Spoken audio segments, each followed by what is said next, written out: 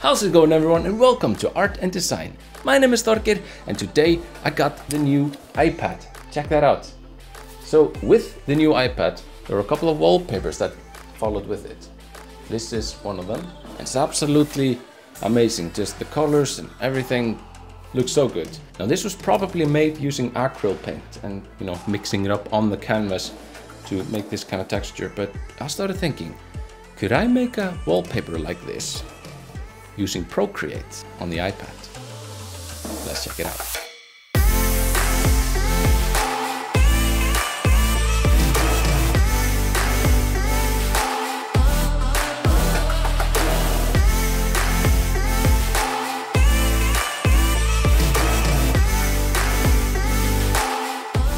Alright, so let's get right into it. So we're just gonna tap on the plus button right here to create a new canvas. We're just gonna go with the screen size for now.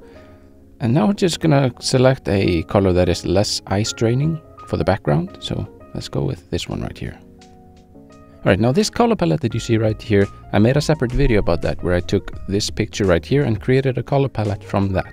And if you wanna check out that video, I'll leave a link to it in the description, and also the palette, so you can download that if you want to do that. Alright, so now that we have a clean canvas, we're just gonna select a brush.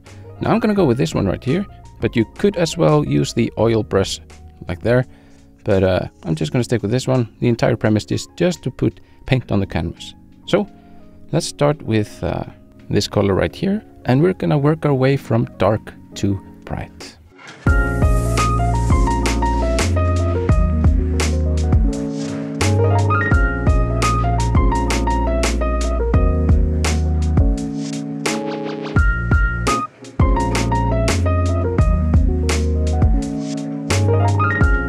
So I'm using this picture right here as a reference to understand where the colors are coming from, how they're flowing and all that. So I'll show the picture right to the left right here, so you can have a visual understanding of sort of where I'm going for, or where I'm going to. The main objective is to replicate the style and the colors, but have a different image. I'm not trying to replicate this image, I'm trying to replicate the style.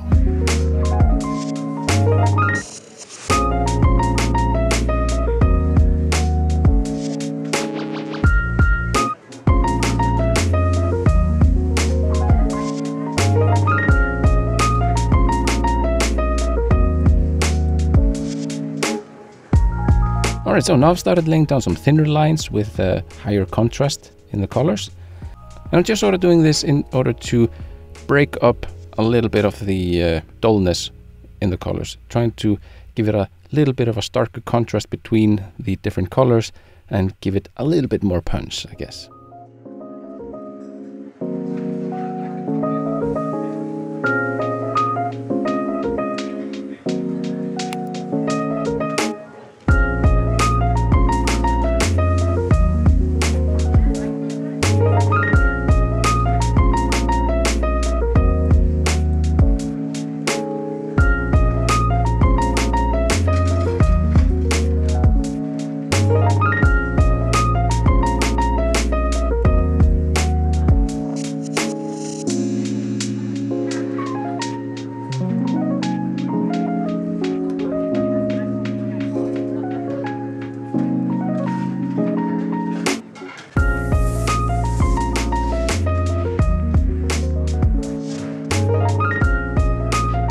Right, so having a reference picture like the one that we're working from is really beneficial, because it really helps to quickly glance at it every now and then, just in order to understand like what patterns are very prevalent on the pictures, if some colors are bleeding into another colors, if they're mixing, if some textures are appearing where you didn't thought they would appear.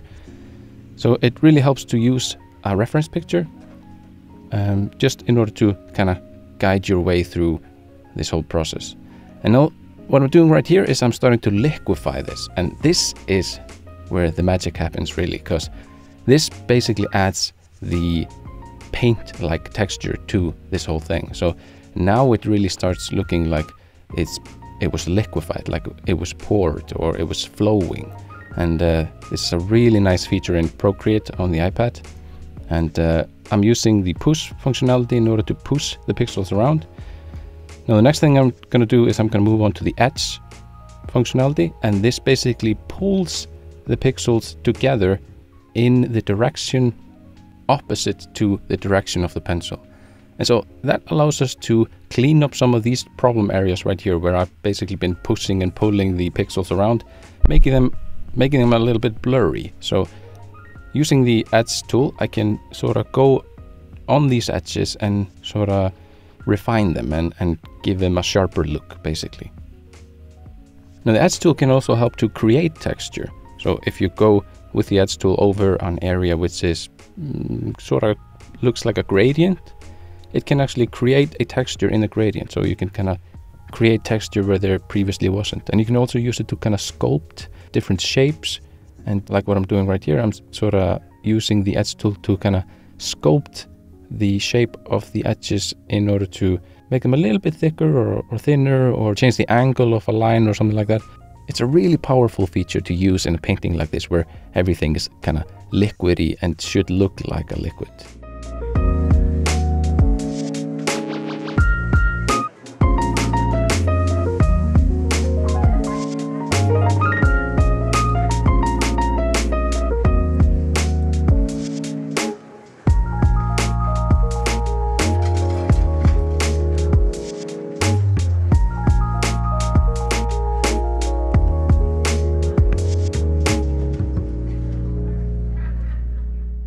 Alright, so now I started working on the paint splatter right here.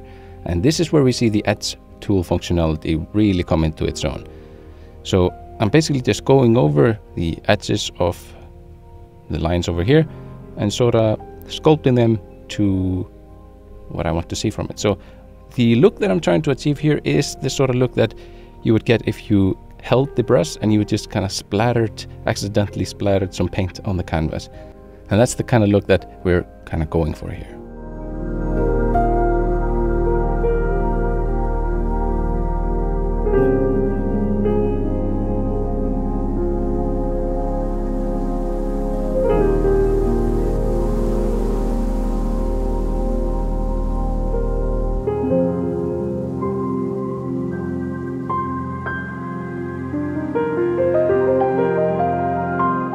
Now every now and then I pick up the brush tool again and sort of add just a little bit more texture or some color to places where I would like to see more of that color.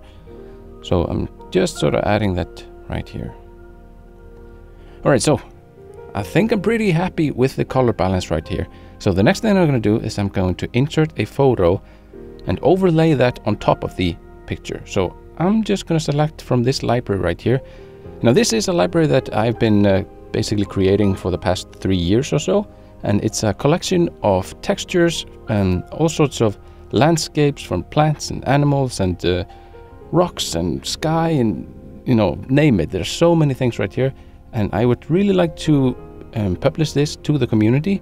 I'm kind of working on the details right now, but let me know in the comments down below if you would like to see this library available to you sometime in the future. There are about, I don't know, like 1,200 pictures right now, and it's counting every day.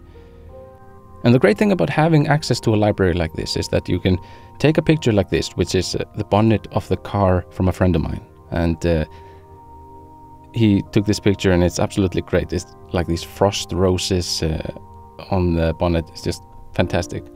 Now, anyway, what you can do with it is you can overlay them on top of each other and even use them, like I'm doing here, to add texture where there previously wasn't. So I'm using different layer effects in order to make certain colors pop out or certain luminosities drop down.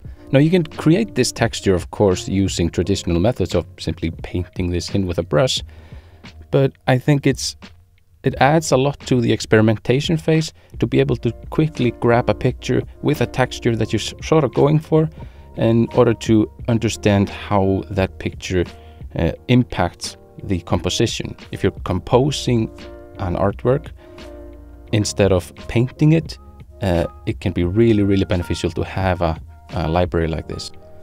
Now that's going to be it for this video. I want to thank you all very much for watching. Do leave a like on this video if you liked it. Let me know in the comments down below if you would like to see more videos about Procreate or any other subjects in the future. I'm gonna leave you off with the time lapse of this artwork being drawn from beginning to end. Thank you all so much for watching. See you in the next one. Bye bye.